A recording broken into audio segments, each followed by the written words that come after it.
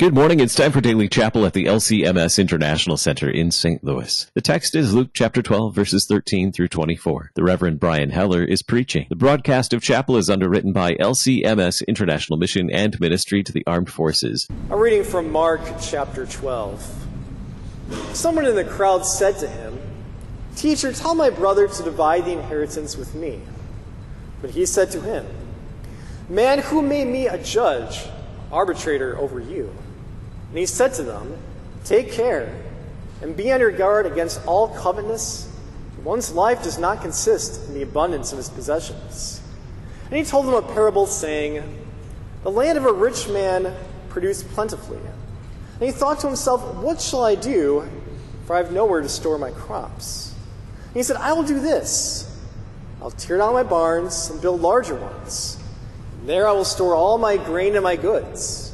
And I will say to my soul, Soul, you have ample goods laid up for many years. Relax, eat, drink, be merry.'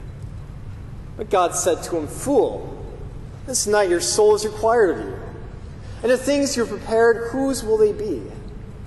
So is the one who lays up treasure for himself and is not rich towards God.' And he said to his disciples, 'Therefore I tell you, do not be anxious about your life, what you will eat, nor about your body, what you will put on. For life is more than food, and the body more than clothing. Consider the ravens, and neither sow nor reap. They neither have neither storehouse nor barn, and yet God feeds them.'" This is the word of the Lord. In the name of the Father, and the Son, and the Holy Spirit. What if? You know these questions probably all too well. What if I lose my job? What if my child or grandchild never speaks to me again? What if my spouse doesn't love me anymore? What if I lose my car, house? Indeed, what if I lose everything? We've all dealt with these what-if questions in one way or another. Maybe their questions are lurking in the back of your mind, or maybe they are right there, bold, front and center, and it seems like you can't think about anything else. Let's face it, anxiety and fear, these emotions that drive these what-if questions, are very real things. So much that the Lord brings these topics up often in his word to us. Time and time again, Jesus will tell his own disciples, "Do not fear." Still, fear and anxiety are common emotions for us. Why? Because in this world, there does seem to be a lot to be afraid of. You do not know what tomorrow will bring, let alone today. So what are those worries, those fears, those anxieties that keep you up at night? What are those worst-case scenarios that haunt you maybe even at this moment? What are those cares and fears that keep your mind racing from one potential catastrophic ending to the next, where there doesn't seem to be any hope in sight? Dear brothers and sisters in Christ, yes, anxiety and fear are common emotions for us to have, yet what do we do and where do we go when these anxieties and these fears harass us? Who do we turn to? As a faithful pastor once said, the opposite of trust is control. What are those things that we try to gain control over so that these situations maybe seem a little less worrisome? What are those things that we put our trust in?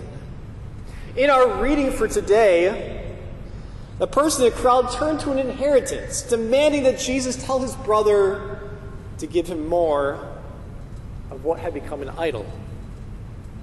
Now, it's easy for us to scoff at this guy and his ridiculous requests, but how often are we guilty of the same thing? Don't we sinfully believe that building bigger barns, earning more money, using your own craftiness and zeal will bring us safety and security in this life? That these things will bring us freedom from any anxiety and any worry? But as our Lord tells us, these idols will always fail us. The comfort they bring is fleeting, and the peace that they promise to bring you is no peace at all for your anxious and troubled hearts. These idols steer us away from the real reason that we do have anxiety and fear. We have these things because we are sinners, and because we are sinners, we have doubts. In our sinful nature, we doubt that God will truly care for us and that He will provide for our every need. We doubt that our Heavenly Father will give us our daily bread. Yes, as Christians gathered here this morning, we are familiar with the salvation story, know it inside and out. We know Christ was crucified for the forgiveness of our sins. But yet our sinful self is tempted to think, yes, Jesus is all well and good, my sins are forgiven, but today I have real problems, I have real fears, I have real worries. Will you take care of those too? As Christians, our lives are lives of repentance. We are called to repent of doubting that God will provide for us. Be assured this morning that Christ does take care of all things. That all of His care for you does indeed flow out of His love and His mercy. The love and mercy shown to you in His death and resurrection. He assures you, yes, your sins are forgiven. And yes, you will receive your daily bread. He will provide for your every need. Christ Himself tells His disciples and us to look at the ravens as an example of God caring for His creation. Do the ravens have anxiety and worries about where their next meal will come from? No. God provides every meal for them, and how much more does He do so with you? Because you are His dear and precious child, baptized into His most holy name. Yes, God is creator of the universe. He is sovereign and almighty. That does not mean He doesn't care about the finer details. He cares about the birds, the flowers. He cares about you. This is exactly why Christ goes to the cross. To bear your doubts, your anxiety, your fears. To bear all of your sins upon Himself. To die in your stead. And Christ, your Savior, Redeemer, comes to you this day in the ways He has promised through His Word and through His sacraments. No matter how you may feel, no matter how anxious you may be, no matter how doubting your heart has been, Christ comes to answer with certainty every what-if question that may be floating in your minds. What if I lose my job? Christ says, you still have me. What if I lose my barns, my inheritance, my relationship with my child, my parents, my grandchildren? What if I lose everything I have? Christ says, you still have me. He is all that you need. He will take care of you both body and soul.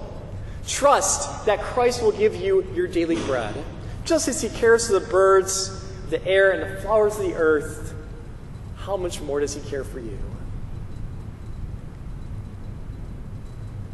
Christ says, my beloved child, I know it all. I face every temptation you have faced. I've known every anxiety that plagues you this day. You are not alone. Indeed, Christ has given His very life for you. So that no matter what the day holds, no matter if your alarm clock doesn't go off, your relationship with your family and friends goes from bad to worse, no matter what happens in this life, His grace is sufficient for you. Turn away from those false gods and those idols. Come back to Him and cling to Him. Believe in His words that He has died for you and your anxious and troubled hearts. He has given you a certain victory. He has redeemed you from your sins.